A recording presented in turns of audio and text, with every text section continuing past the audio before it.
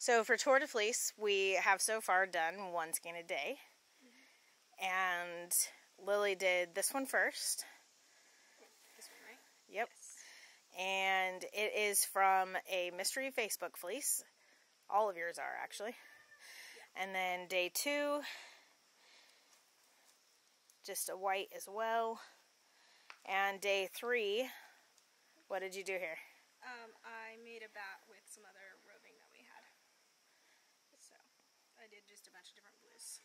Added it into the same fleece.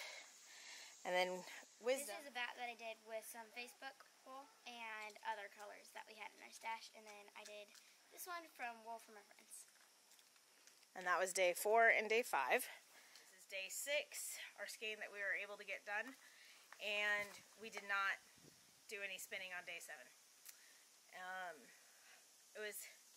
I'm very proud of how far we got.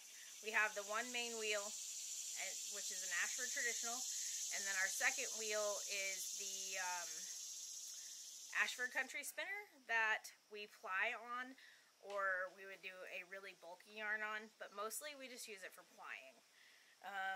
So 6 skeins in 6 days, and only one person at a time can spin.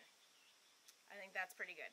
We are happy with our progress, and we're excited for the next week of Tour de Fleece.